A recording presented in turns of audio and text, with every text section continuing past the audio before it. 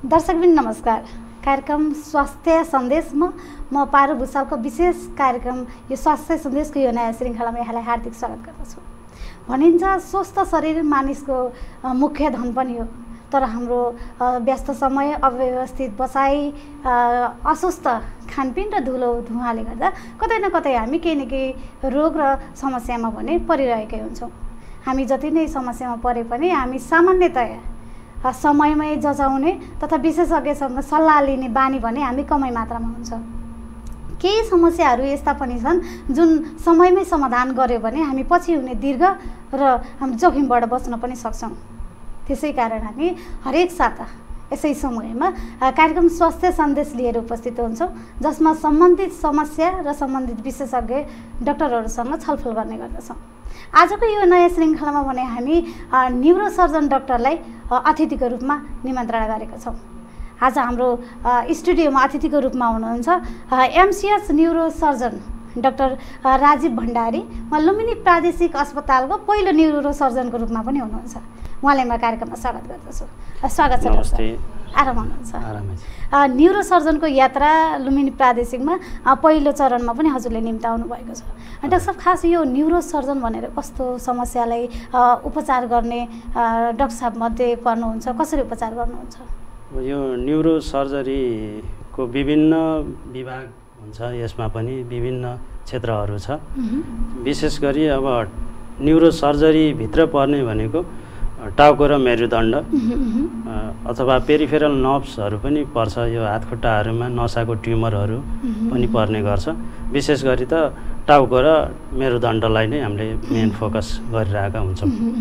Doctor साहब, यो टाउकोको main फोकसमा पर्दाखेरि धेरै जसो चाहिँ देखा पर्ने यो ब्रेन स्ट्रोक भनेर पनि एउटा रोग चाहिँ हामी बारम्बार सुनिरहेका पनि छौँ, समस्या पनि देखिरहेको हुन्छ। यो ब्रेन स्ट्रोक भनेको चाहिँ कस्तो समस्या हो डाक्टर साहब? यो ब्रेन स्ट्रोक भनेको चाहिँ के हुन्छ भन्दा यसमा मूलतः दुई किसिमको रोगहरू परिरहेको हुन्छ। एउटा इस्केमिक स्ट्रोक भन्छ, अर्को चाहिँ ब्रेन हेमोरेज भन्छ। इस्केमिक स्ट्रोक भन्नाले त्यो नसा सुक्ने हुन्छ, अर्को चाहिँ हेमोरेज भनेपछि नसा रगतको नली चाहिँ फुट्ने। यो दुईटा कुरालाई चाहिँ एउटै उसबाट क्याटेगोरीबाट डिभाइड गर्दाखेरि ब्रेन स्ट्रोक भन्छौँ। त्यो हिसाबले ब्रेन हेमोरेज अहिले त धेरै नै कमन भएको छ। ब्रेन हेमोरेज अथवा इस्केमिक स्ट्रोक, ब्रेनको नसा सुक्ने पार्ट, यो एकदमै कमन भएको छ। र पहिला चाहिँ यो भनेको चाहिँ विशेष गरी 45-50 काटिसकेपछि काटिसकेका व्यक्तिहरूमा बढी हुने रोग हो। तर अहिले धेरै यङमा पनि यो बढी देखिन थालेको छ। विशेष गरी अब यो खानपान रहन सहनको स्थितिले गर्दा पनि बढी यसलाई चाहिँ हेमोरेजका कारणहरू चाहिँ खास खानपानसँगै अरू कुनै कारणहरू पनि होला, यो नै कारण हो भनेर हामी भन्न सक्छौँ कि? यसमा चाहिँ अब विशेष गरी अहिलेको अब लाइफस्टाइलको कारणहरू एउटा कारण छ। अब जेनेटिक कारणहरू त अब प्रेसर पहिल्यैदेखि अब घरमा प्रेसरको रोगीहरू, दीर्घ रोगीहरू जुन छ, त्यसबाट मान्छे जेनेटिक ट्रान्सफर भइरहेको पनि हुन्छ। फ्यामिलीमा चाहिँ त्यो किसिमको फ्यामिलियल ट्रेट भएको हुनाले पनि। तर विशेष गरी अहिले यो खानपानको हिसाबले गर्दाखेरि धेरै नयाँ पुस्ताहरूमा पनि यो बढी देखिन लागेको छ। डाक्टर साहब, यो हेमोरेजको कुरा गर्दाखेरि एउटा त अब हामी सर्जनको कुरा गर्दाखेरि जटिल समस्या भइसकेपछि आउने पनि हुन्छ, तर त्यहाँभन्दा पहिला चाहिँ हामी हेमोरेज हुन सक्ने सम्भावना अथवा लक्षणहरू केही त्यस्तो देखा पर्छ? त्यो बेलामा चाहिँ विभिन्न लक्षणहरू देखा पर्छ। त्यसमा चाहिँ टाउको दुख्ने, बान्ता हुने अथवा मिर्गीको समस्याहरू, त्यो कुराहरूले चाहिँ अनि एकहर नचल्ने। हाम्रो दिमागको के हुन्छ भन्दाखेरि दाहिने साइडको दिमागले देब्रे साइडको हातखुट्टाहरू चलाउँछ, अनि देब्रे साइडले दाहिने साइडको हातखुट्टाहरू चलाउँछ। अनि त्यसमा चाहिँ के हुन्छ भन्दा एकहर चलेन भनेपछि हामीले चाहिँ अब टाउकोमा केही भयो भन्ने हिसाबले चाहिँ तुरुन्तै हामीले चाहिँ परामर्श लिनेतिर जानुपर्ने हुन्छ। अब यिनै लक्षणहरूले चाहिँ हामीले थाहा पाउनुपर्छ कि अब यहाँ टाउकोमा चाहिँ केही समस्या आयो, यसलाई चाहिँ तुरुन्तै परामर्श लिनु पर्यो भन्ने कुराहरू चाहिँ। डाक्टर साहब, यो एक हर नचल्ने टाउको नियन्त्रणमा पनि रहेको हुन्छ, जुन साइड हाम्रो अपोजिट साइडले नियन्त्रण गर्छ होइन। जस्तै हाम्रो त्यसलाई चाहिँ हामी अलिकति हात खुट्टा चलेन भने त्यसलाई प्यारालाइसिस पनि भन्ने गरिन्छ सायद। हजुर, त्यो प्यारालाइसिस हुने मेन समस्या यो हाम्रो हेमोरेज मात्रै हो कि अरू अन्य कुनै कारणहरू पनि हुन्छन् होला डाक्टर साहब? हामीले सुरुमै कुरा गऱ्यौँ ब्रेन स्ट्रोक भनेर कुरा गऱ्यौँ। त्यसमा चाहिँ एउटा नसा सुक्ने, अर्को चाहिँ नसा फुट्ने। नसा फुट्नेलाई चाहिँ हेमोरेज भनौँ, नसा सुक्नेलाई चाहिँ इस्केमिक स्ट्रोक भन्छौँ। त्यो दुवै किसिमको प्रब्लममा चाहिँ त्यो समस्याहरू आउन सक्छ। अर्को चाहिँ बोली पनि बन्द हुने हामीले समाजमा पनि देखिरहेको हुन्छौँ। कतिको चाहिँ के हुन्छ, प्रेसर थियो पहिलेदेखि, औषधि केही दिन टुटाउनु भएको थियो अनि आवाजै बन्द भयो, त्यसपछि एक घर चलेन, निल्न सक्नु भएन भन्ने कुराहरू। अनि त्यस्तो बिरामीहरूलाई चाहिँ हामीले घरमै राखेर लामा झाँक्री फुकेर केही निको हुन्छ कि भनेर, अनि फेरि लास्ट स्टेजमा ल अब केही भएन भनेपछि एकदमै सिरियस कन्डिसन भएपछि बल्ल हस्पिटलतिर दौडाउने कामहरू भइरहेको हुन्छ। त्यो प्रवृत्ति, त्यो चलनले पनि अलिकति हामीलाई जोखिममा पनि पारिरहेको हुन्छ। जोखिममा पारिरहेको हुन्छ। अनि डाक्टर साहब, यो हाम्रो हेमोरेजसँगै इस्टेमिक स्ट्रोक पनि भन्यो होइन, यो चाहिँ खास नसा सुक्ने भनेर कस्तो अवस्थामा सुक्ने हो कि हाम्रो बुढ्यौलीपन लागेपछि सुक्ने हो कि अरू कुनै कारणले पनि त्यस्तो देखा पर्छ? अब यो के छ भन्दाखेरि विभिन्न समस्याहरूको कारण नसा सुक्ने गर्छ। एउटा चाहिँ अब मुटुको समस्या पनि हुनसक्छ। अर्को चाहिँ अहिले अब हाम्रो चाडपर्व पनि चलिरहेकै समयमा खानपिनले चाहिँ एकदमै रोल खेलिरहेको हुन्छ। चिल्लो कुराहरू धेरै खाइरहेको हुन्छौँ, त्यसले चाहिँ कोलेस्ट्रोलको मात्राहरू चाहिँ एकदमै शरीरमा बढाइदिन्छ।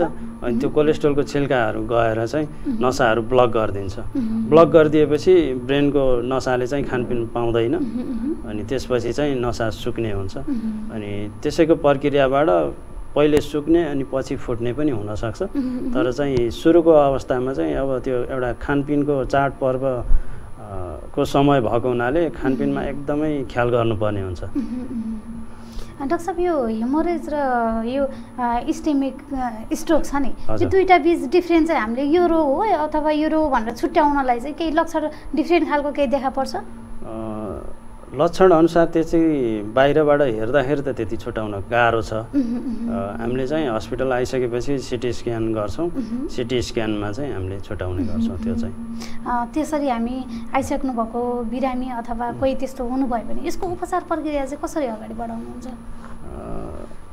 अब हेर्छौँ हामीले त्यसमा चाहिँ अब कन्डिसन बिरामीको अवस्था होइन, अब कति मात्रामा नसा सुकेको अथवा फुटेको छ होइन, त्यसमा भोल्युम हुन्छ, सर्टेन एमाउन्ट अफ ब्लड भन्ने हुन्छ होइन। अब त्यो कुनैलाई चाहिँ औषधिबाट पनि भर्ना गरेर राखेर औषधिबाट पनि निको पारेर हामी घरमा पठाउने गर्छौँ।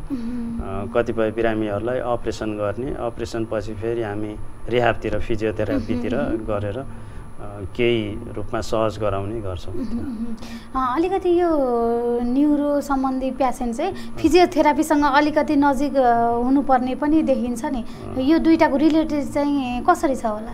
अब यसको चाहिँ फिजियोथेरापीले चाहिँ उहाँहरूलाई चाहिँ आफ्नो डेली एक्टिभिटी गर्नलाई चाहिँ सहज गराउने एउटा वातावरण गराउने हो। अनि त्यसले रिकभरीमा पनि धेरै एकदमै राम्रो रोल खेलेको हुन्छ।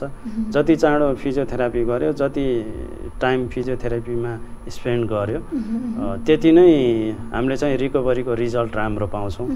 ब्रेनको के हुन्छ भन्दाखेरि एकचोटि ड्यामेज भइसकेपछि पलाउँदैन ब्रेन चाहिँ।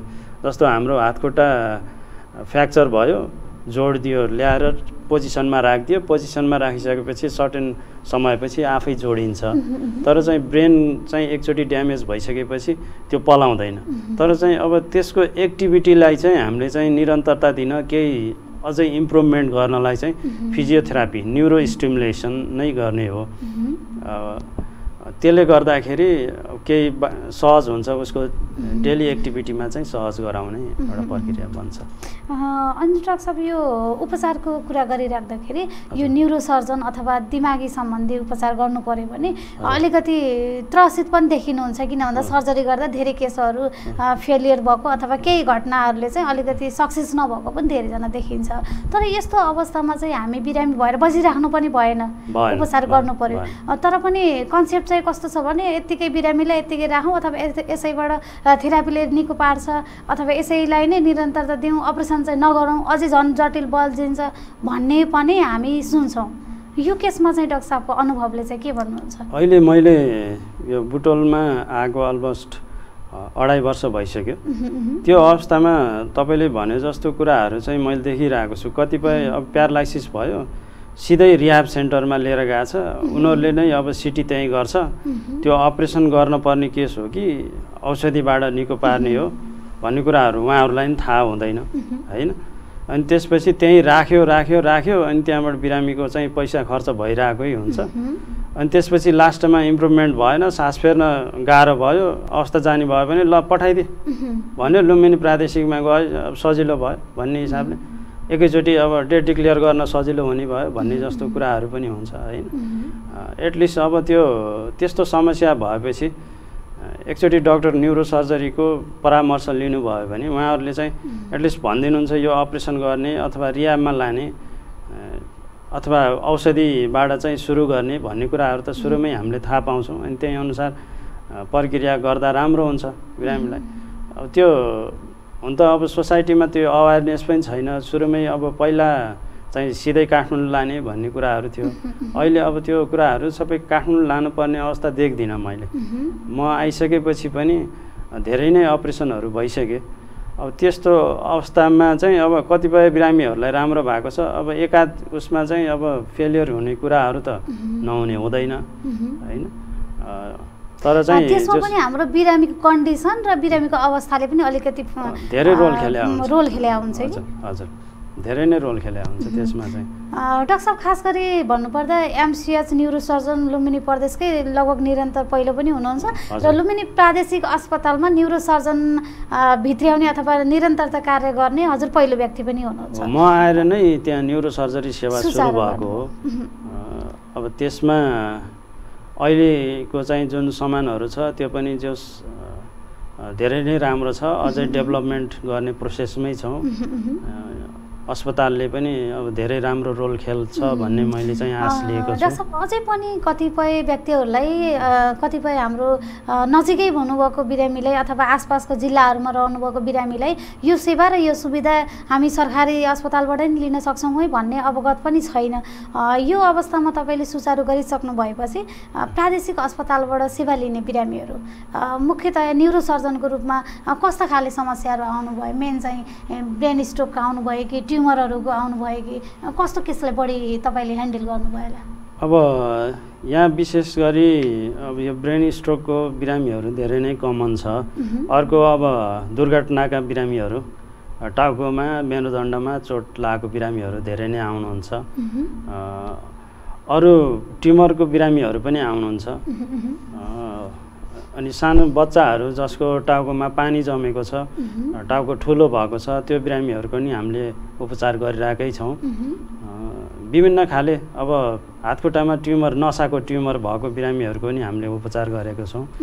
मेरुदण्ड भाँचियो, अब त्यसलाई चाहिँ अब हातखुट्टा चल्या छैन, त्यसको पनि हामीले उपचार गरिरहेकै छौँ। विभिन्न रोगहरू, न्युरोको यो रोगलाई चाहिँ हामीले उपचार गरेका छैनौँ भन्ने चाहिँ छैन। अहिले चाहिँ त्यहाँको भएको स्रोत साधन जति छ त्यसलाई चाहिँ म्याक्सिमम युटिलाइज गरेर हामीले चाहिँ न्युरोसर्जरीको सेवा दिएको छौँ। कतिपय व्यक्तिहरू यस्तो हुनुहुन्छ, यो यहाँ छ भन्ने थाहा नहुँदै पनि आर्थिक अवस्था जोखिममा राखेर अथवा हाम्रो शरीरलाई नै जोखिममा राखेर टाढा बाहिरी अस्पतालहरूमा धाउनु पर्ने बाध्यता पनि छ। त्यस्तो बिरामीहरूलाई चाहिँ डाक्टर साहबले के भन्न चाहनुहुन्छ? त्यस्तो बिरामीहरू, कतिपय बिरामीहरू, धेरै नै बिरामीहरू, हाम्रो नेपालीको आर्थिक स्थिति एकाध मान्छेको चाहिँ धेरै माथि होला, धेरैको न्यून स्तरै हुन्छ। अब त्यस्तो अवस्थामा चाहिँ मान्छेले प्राइभेटमा लगेर धेरै नै महँगो उपचार गर्न चाहने भन्दा पनि बाध्यता थियो पहिला, अहिले त्यस्तो छैन। तपाईहरु आउनुस्, मैले जति सक्दो मैले चाहिँ त्यहाँ आएकोलाई चाहिँ मैले रिफर गर्ने चाहिँ गरेको छैन अहिलेसम्म। अब त्यहाँ उपचार सम्भव भएसम्म मैले अब आइसियु बेडै छैन तुरुन्तै गर्नुपर्ने भन्ने भयो भने पनि त्यो अलग कुरा हो। नभए चाहिँ अब आइसियु पनि अहिले पर्याप्त मात्रामा आइसियुहरू छ। सकेसम्म मैले मिलाएर कुनै बिरामीलाई सारेर कसरी हुन्छ त्यो बिरामीलाई पठाउने चाहिँ मेरो इन्टेन्सन चाहिँ हुँदैन। डाक्टर साहब, यसरी सेवा दिइराख्दाखेरि हामी ब्रेन स्ट्रोकको पनि कुरा गऱ्यौँ। अब हाम्रो ब्रेन ट्युमर पनि म्याक्सिमम व्यक्तिहरूलाई लगभग देखिरहेको समस्या हो। यो ब्रेन ट्युमर भनेर चाहिँ एकदमै ठुलो घाउ हुने हो कि हाम्रो दिमागी समस्यामा मात्र देखा पर्ने हो कि अन्य हाम्रो शरीरको जुन मेरुदण्ड हुन्छ स्पाइनल कर्ड त्यसमा पनि देखा पर्छ भन्ने सुनिन्छ नि, यो के हो डाक्टर साहब? यो ब्रेन ट्युमर भन्नाले अब के हुन्छ भन्दाखेरि अब सामान्य ट्युमर भनेको चाहिँ अब सामान्य तरिकाले बुझ्दाखेरि मासु पलाउने भन्छ हैन। अब ब्रेनको पनि त्यही नै हो, त्यो नयाँ कुराहरू त्यसमा केही पनि छैन। अब त्यहाँ एउटा चाहिँ प्राइमेरी ब्रेन ट्युमर भन्छ, एउटा चाहिँ त्यही टाउकोमै पलायो भने प्राइमेरी भन्छ। अर्को चाहिँ के हुन्छ भन्दाखेरि शरीरबाट अन्त पलाएको ट्युमर चाहिँ बिस्तारै रगतको माध्यम अथवा विभिन्न माध्यमबाट चाहिँ टाउकोमा पुग्ने सेकेन्डरी ब्रेन ट्युमर भन्छ अथवा मेट्स भन्छ, मेटास्टासिस भन्छ। अब त्यो पनि कमनै छ अहिले मेट्स भन्ने चाहिँ। अनि स्पाइनल कर्डमा पनि देखिने त्यही हो, प्राइमेरी हुन्छ, सेकेन्डरी भने अब त्यो अन्तबाट गएको ट्युमरहरू हुन्छ। अब त्यसको त्यही नै हो। यो प्राइमेरी ट्युमर जुन भन्नुभयो हजुरले, यो ट्युमर चाहिँ कतिको जोखिम खाले अथवा कतिको जटिलता लिएर आउने समस्या हो डाक्टर साहब? अब यसमा के छ भन्दाखेरि ट्युमरको अवस्था हुन्छ, त्यो ग्रेडिङ हुन्छ, ग्रेड 1 2 3 4 भन्ने हुन्छ। अब त्यो WHO ले ग्रेडिङ गरेको छ।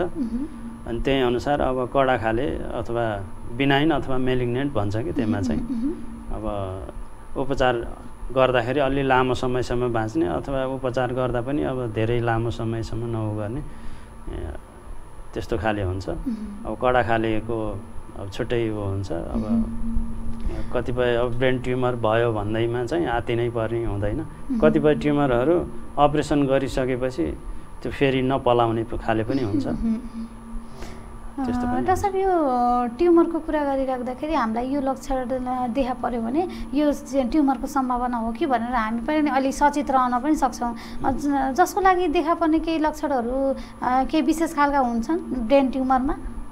ब्रेन ट्युमरमा नि सामान्यतया अरू खाले अब ब्रेन स्ट्रोककै कुरा गरियो। अब त्यसमा हुने लक्षणहरू पनि त्यसमा देखिन सक्छ। टाउको दुख्ने, बान्ताहरू हुने, हर नचल्ने, बोलीमा समस्या हुने, मिर्गी रोग जस्तो समस्याहरू देखिने हैन। यिनै समस्या, यिनै लक्षणहरू नै हो। यो समस्यालाई प्राइमरीमै अथवा पहिलो चरणमै हामी उपचार गर्ने प्रविधि चाहिँ कसरी गरिन्छ? हामी औषधिद्वारा नै सन्चो हुने हो कि हामी अपरेसनै गर्नुपर्ने हुन्छ कि के हुन्छ डाक्टर साहब? अब ट्युमरको चाहिँ विशेष त अब त्यसमा अपरेसनै गर्ने हुन्छ धेरै। कतिपय चाहिँ अब केही समय वाच गर्ने भन्ने कुराहरू हुनसक्छ हैन। तर चाहिँ अब धेरैको चाहिँ अब ट्युमर अपरेसन गरेर अथवा बायोप्सीसम्म गरेर यो कडा खाले नकडा खाले अथवा उपचारहरू के औषधि चलाउने भन्नेतिर जान्छौँ। अब ट्युमर भनिसकेपछि हामीले अपरेसनै मेन फोकस गरिरहेको हुन्छौँ। केही अलि पहिल्यै हामी अपरेसनमा आयौँ अथवा त्यो सल्लाहले हामीले सहज रूपमा लियो भने त्यो अपरेसन सफल अथवा राम्रो हुने सम्भावना के कस्तो हुन्छ डाक्टर साहब यसमा? पक्कै पनि हुन्छ। अघिल्लो अवस्थामा नै सुरुकै अवस्थामा आउनुभयो भने त्यसले धेरै नै फरक पार्छ। किनभने पछि मेच्योर भइसकेको, अन्त फैलिसकेको पनि हुनसक्छ। त्यो सुरुमै आएर त्यसलाई चाहिँ एड्रेस गर्यो भने त्यसले धेरै नै हेल्प गर्छ। यो ट्युमरका कुराहरू गरिराख्दाखेरि हाम्रो केही रोगहरू चाहिँ यस्ता पनि छन् जुन उमेर अनुसारले पनि उत्पन्न हुने गर्छन् नि। यो ट्युमर चाहिँ यो उमेरको व्यक्तिलाई लाग्छ अथवा यो उमेरको व्यक्तिलाई हुन सक्ने सम्भावना बढी छ भन्ने त्यस्तो केही डाटा छ डाक्टर साहब? त्यस्तो हुन्छ, कुनै चाहिँ बच्चालाई हुने ट्युमरहरू हुन्छ, कुनै एडल्टमा हुने ट्युमरहरू हुन्छ। युजली अब विशेष गरी बुझ्दाखेरि अब ट्युमर त्यो भनेको धेरै कमन चाहिँ होइन, तर चाहिँ अब युजली अब 50 काटिसकेपछि अब युजली ट्युमर हुने चान्सेसहरू बढी हुन्छ। यो एजले गर्दाखेरि चाहिँ बढी हुने भयो। अर्को कुरा बच्चाहरूमा पनि हुन्छ, बच्चाहरूमा पनि हुन्छ, त्यो भनेको धेरै कमन त होइन। अब त्यसमा पनि अब जेनेटिक कुराहरू हुन्छ अथवा धेरै कुराहरू छ त्यसमा। बच्चाहरूमा चाहिँ हेर्दै गर्दाखेरि कोही चाहिँ समयमा नबोल्ने त्यस्ता खालको केसहरूमा रिगाउने अथवा बेहोस भइराख्ने, उल्टी गर्ने एउटा छारे रोग पनि भनिन्छ नि। हजुर हजुर हो, त्यो सम्बन्धी र ट्युमर सम्बन्धी बच्चाहरूमा चाहिँ लक्षण कसरी छुट्याउने होला? बच्चाहरूको चाहिँ अब त्यही हो, बान्ता गर्ने, टाउको दुख्ने होइन, छारे रोगको समस्या देखाउने अथवा आँखामा प्रब्लम हुने, भिजन हेर्नलाई पनि समस्या हुने, त्यस्तो देखायो भने चाहिँ एकचोटि अब न्युरोसर्जनसित परामर्श लिँदा राम्रो। हामी यस्ता टाउकोसँग सम्बन्धित अथवा हाम्रो रिगटा लाग्ने, समय समयमा बेहोस भइराख्ने, बान्ता भइराख्नु समस्या पनि हाम्रो टाउकोसँग सम्बन्धित केही जोखिम हो कि भनेर सचेत हुनुपर्ने अवस्था पनि छ। डाक्टर साहब, हामी यो ट्युमर, ब्रेन स्ट्रोक अनि प्यारालाइसिसलाई पनि फोकस गऱ्यौँ होइन। यो मध्ये हाम्रो एउटा स्पाइन सर्जन पनि हजुरहरूसँग जोडिन्छ, रिलेटेड हो। स्पाइन सर्जनमा हामी स्पाइन भनेर जुन मेरुदण्डलाई गर्छौँ, त्यसमा चाहिँ समस्या देखा पर्ने मुख्य समस्या चाहिँ के छ होला? अब स्पाइनको चाहिँ अब एउटा मुख्यतः के हुन्छ भन्दा अब विभिन्न किसिमका समस्यालाई चाहिँ एड्रेस गर्ने नै हुन्छ त्यसमा पनि। अब विशेष गरी अब स्पाइनको चाहिँ ट्रमा, स्पाइनल ट्रमा भन्छ, स्पाइनल इन्जुरी भन्छ। अब त्यसको अवस्थामा चाहिँ तुरुन्तै स्पाइनल इन्जुरी भएको तुरुन्तैको अवस्थामा इनिसियल्ली नै हामीले उपचार गर्न सक्यौँ भने चाहिँ कतिपय डिजेबिलिटीबाट चाहिँ हामी बच्न सक्छौँ। त्यो अवस्थालाई पनि हामीले चाहिँ जो स्पाइनल सर्जरीहरू हामी गरिरहेकै छौँ। ट्रमा भनेर चाहिँ चोटपटकलाई मान्ने कि हाम्रो नसाहरूको के हुन्छ डाक्टर साहब? यो ट्रमा भनेको चोटपटक नै हो। अब मेरुदण्ड भाँचिने होइन, अब मेरुदण्डको नसा भन्छ, अब स्पाइनल कर्ड भन्छ, मेरुदण्डभित्र नसा हुन्छ, त्यसमा चोट लाग्ने। अब त्यसको पनि विभिन्न लेभल हुन्छ। अब घाँटीको नसा, ढाडको नसा होइन, अब छातीको नसा भन्ने हुन्छ, त्यो छुट्टाएको। अब कहाँनिर चोट लागेको छ, कति चोट छ।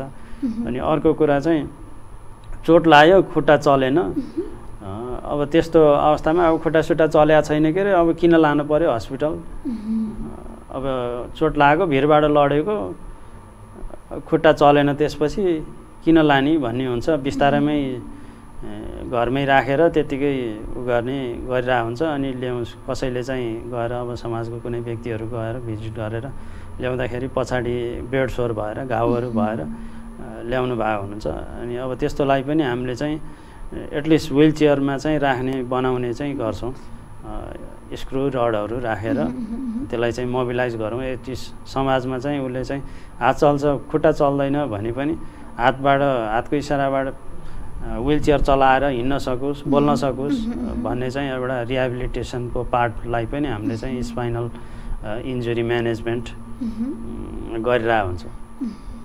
डाक्टर साहब, यो लुम्बिनी प्रादेशिक अस्पतालमा रहेर कार्य गरिराख्दाखेरि असहजता समयअनुसारको र बिरामी अनुसारको हामी दक्ष जनशक्तिहरूको के छ, उपस्थिति छ कि तपाईँले अझै पनि यो सेवामा निरन्तरता दिन असहजता छ कि स्वास्थ्य क्षेत्रमा चाहिँ राज्यले कसरी भूमिका निर्वाह गरेको छ होला? अब यसमा चाहिँ के छ भन्दाखेरि म एक्लै नै छु अहिले त्यहाँ लुम्बिनी प्रादेशिक अस्पतालमा न्युरोसर्जरीको डिपार्टमेन्ट सम्हालेर बसिरहेको छु। मलाई शनिबार आइतबार भन्ने पनि हुँदैन। म बिहान साँझ 2 पटक बिरामीहरूसित भेटेकै हुन्छु। अब छुट्टीमा पनि मैले सायदै छुट्टी लिन्छु, कमै छुट्टी लिन्छु।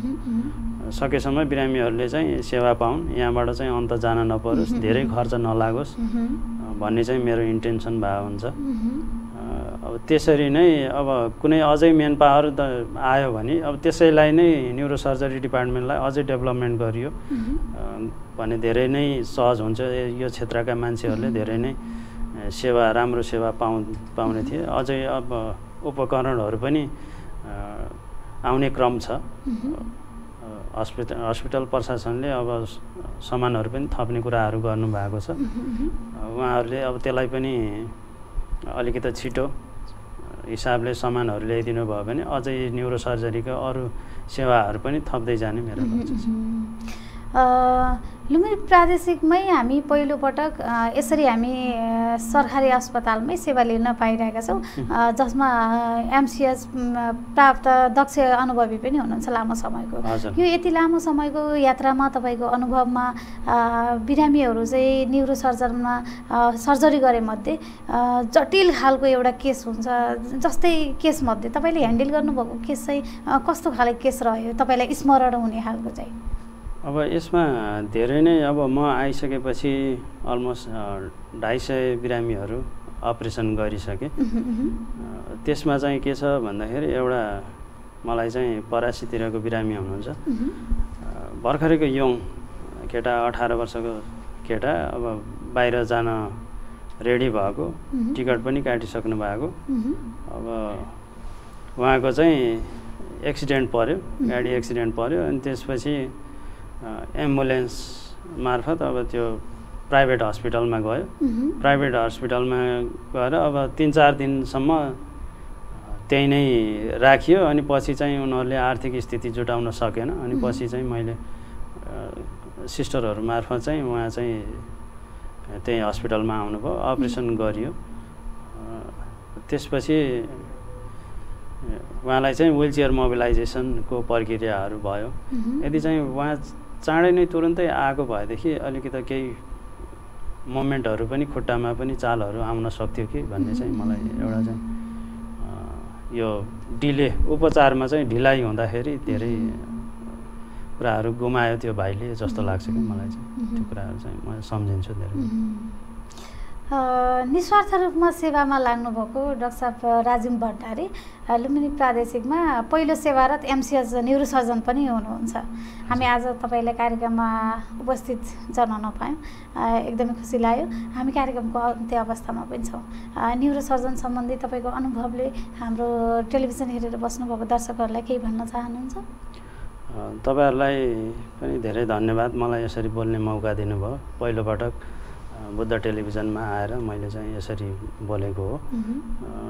यो धेरै मान्छेहरूलाई चाहिँ, धेरै वरिपरिको मान्छेहरूलाई कसैलाई पनि अब न्युरोसर्जरी सेवा लुम्बिनी प्रादेशिक अस्पतालमा हुन्छ भन्ने कुरा चाहिँ अझै थाहा छैन। उहाँहरूको ज्ञानभन्दा बाहिर गएको हो कि अथवा यो प्रचार प्रसार हुन नपुगेको हो कि जस्तो लाग्छ। तपाईँहरूलाई त्यस्तो समस्या भयो भने चाहिँ एकपटक आउनुहोस्। जति सक्दो हामीले यहाँ भएको स्रोत साधनबाट हामीले चाहिँ सेवा दिने गर्छौँ। तपाईँहरूलाई चित्त नबुझे पनि राम्रो परामर्श दिएर त्यही अनुसार हामीले चाहिँ काउन्सिलिङ चाहिँ गर्छौँ। एकपटक लुम्बिनी प्रादेशिक अस्पतालमा त्यस्तो समस्या भयो भने चाहिँ परामर्श लिन नबिर्सिनुहोस् भन्छु। डाक्टर साहब, आजको यो समय र हजुरको अमूल्य जानकारीको लागि धेरै धेरै धन्यवाद। धन्यवाद, तपाईँहरूलाई पनि धेरै राम्रो मौका दिनुभयो। विशेष गरी आज हामी एमसिएच न्युरोसर्जन लुम्बिनी प्रादेशिक अस्पतालमा कार्यरत डाक्टर राजीव भण्डारीजीसँग कुराकानी गऱ्यौँ। न्युरोसर्जन सम्बन्धी पर्ने समस्याहरू, खास गरी हाम्रो ब्रेन अथवा मस्तिष्कमा हुने समस्याहरू के खालका छन् त भन्ने मुख्य रूपमा हामी हेमोरेज र ब्रेन ट्युमरलाई लिएर कुरा गऱ्यौँ।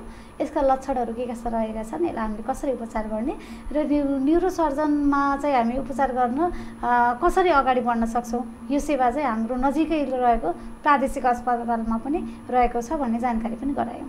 हामी आगामी साता यसै विषय जानकारीलाई लिएर उपस्थित हुनेछौँ। तबसम्मको लागि म पनि बिदा लिन्छु। हेर्दै गर्नुहोला बुद्ध सामुदायिक टेलिभिजन। धन्यवाद, नमस्कार।